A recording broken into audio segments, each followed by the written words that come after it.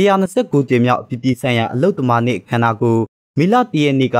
လိုင်တာယာမြို့နယ်မှာရှိတဲ့အမတ်1ကလေးကစားကွင်း17ကွေ့ဘောလုံးကွင်းမှာကျင်းပပြုလုပ်ခဲ့ပါတယ်။ဒီအခမ်းအနားကိုတော့အပြည်ပြည်ဆိုင်ရာအလုပ်သမားနေ့တမိုင်းကြောင်းကိုအလုပ်သမားတွေတိလာစေဖို့နဲ့မိဒီနေ့အနိတာရကိုအလုပ်သမားတွေဆက်လက်တည်ဆောင်သွားနိုင်ဖို့ခစ်စနစ်နဲ့လိုက်လျောညီထွေတဲ့လူနေမှုဘဝမြင့်မားလာစေဖို့နဲ့အမျိုးသမီးအလုပ်သမားဖြူအတန်တွေကြည်ကြဲပြပြန့်ပေါ်ထွက်လာဖို့ရည်ရွယ်ပြီးကျင်းပခဲ့တာပါမေရင်းတွေကိုလည်းဆက်လက်ပြီးတော့တည်ဆောင်သွားဖို့ပေါ့နော်မေရင်းတွေဆိုတာကျမတို့အလုပ်သမားတွေရဲ့သွေးမြေကြခဲ့ရတဲ့နေ့ဒီလိုမေရင်းတွေမှာဂုဏ်ပြုရခြင်းဆိုတာကလည်းအလုပ်သမားတွေကလွန်ခဲ့တဲ့နှစ်ပေါင်း100ကျော်ကလေးကိုက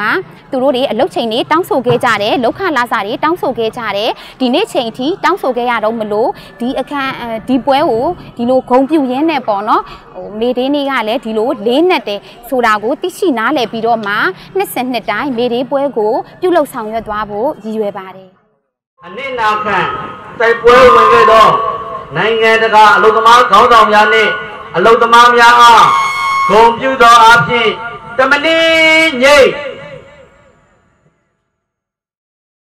ဒီအခမ်းအနားကိုအလုပ်သမားသမဂ္ဂတွေအထက်ချုပ်ဆက်ရုံအလုပ်သမားတွေနဲ့စားတောက်ကုန်အလုပ်သမားတွေပူးပေါင်းပြီးကျင်းပခဲ့တာဖြစ်ပါတယ်။တောင်းဆိုချက်73ချက်ကိုလည်းထုတ်ပြန်ကြေညာခဲ့ပါတယ်။အလုပ်သမားတွေအတွက်အကကွဲပေးထားတဲ့ဥပဒေတွေရှိနေပေမဲ့လည်းအလုပ်သမားတွေမတိနားမလဲတာတွေရှိနေသေးတယ်လို့ဥပဒေပါခန်းစားချက်တွေဆုံးရှုံးနေတာလည်းရှိတာကြောင့်အစိုးရကိုတင်ပြသွားမယ်လို့ဆိုလာသူက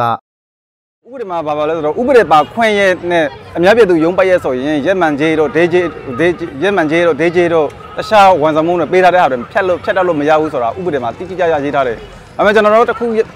ခုပဲခံစားရတာပေါ့နော်။အများပြည်သူရုံးပိုက်ရဲတစ်ခုကလွှဲရင်ဥပဒေပါခွင့်ဆိုရင်လည်းဖြတ်တယ်ပဲ။အဲ့တော့ကျွန်တော်တို့ကဒီပွဲမှာနေပြီးတော့ဒါအစိုးရကိုတင်ပြသွားမှာပေါ့နော်။ဒီဟာနဲ့ပတ်သက်တဲ့ဟာတွေ